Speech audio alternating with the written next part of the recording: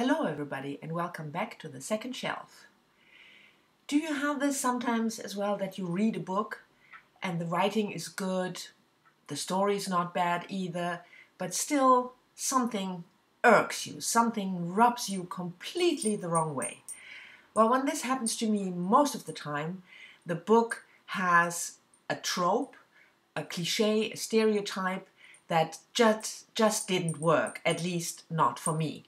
And I thought this was a great theme for book reviews, so I wanted to start a new series, 2-in-1 book review, in which I compare two books, both of which have a trope, something familiar stereotype, like the love triangle or the stalker who is actually in love, or in this case now, the woman scorned. This is a very familiar old trope or cliche or stereotype, the woman who is left by her man and then completely loses grip on her life and her identity, exploding in rage and fury. And the phrase, "hell has no fury like a woman scorned," was coined by a playwright in the late 17th century, William Congreve, in a play of his, The Mourning Bride, in which one of the characters say the phrase. So the first book that centers around this familiar cliche is Elena Ferrante's The Days of Abandonment. The book is about Olga, who one evening at dinner is confronted by her husband telling her that he will leave. And the rest of the book is about how Olga deals, or not, with this sudden abandonment. Olga and her husband have 2 young children, and Olga all of a sudden has to care for her children, which she can't do anymore. She completely loses her grip. She gets furious.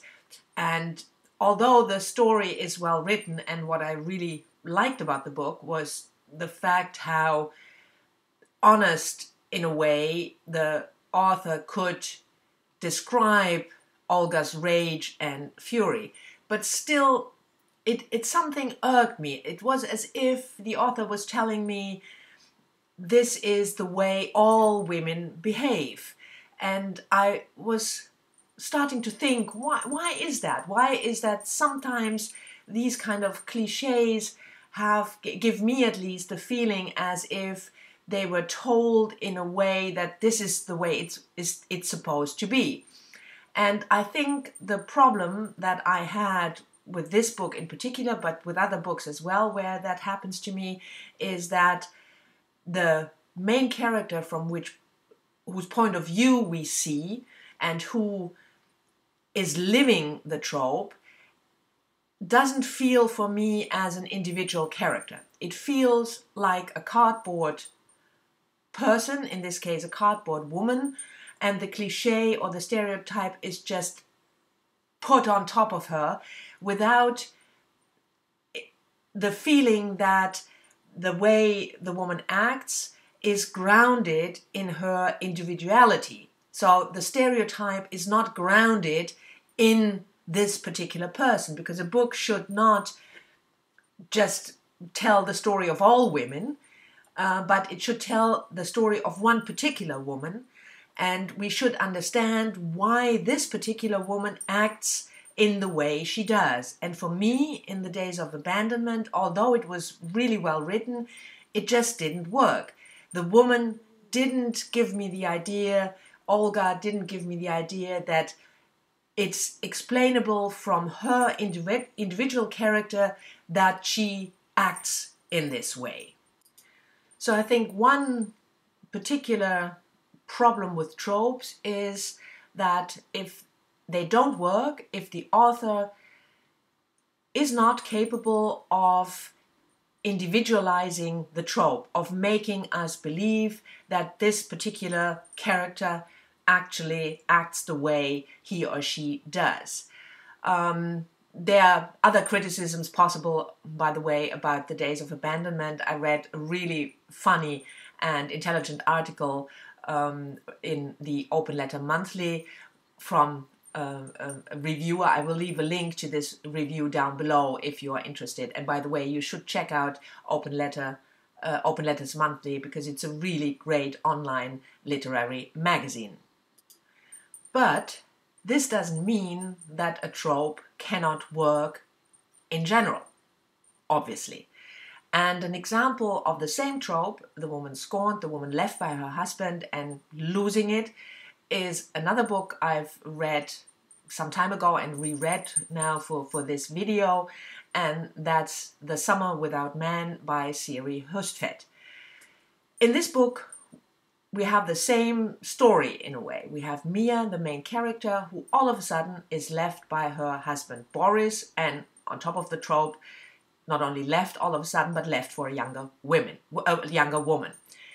But still, this time the story works. First of all, because Hustvedt does exactly what Ferrante didn't do, individualizing the story. We understand why Mia acts the way she does, and she really acts because she's getting psychotic. She's committed to a hospital for some time, and then she leaves the city to spend the summer with her mother, surrounded by other women, hence The Summer Without Man.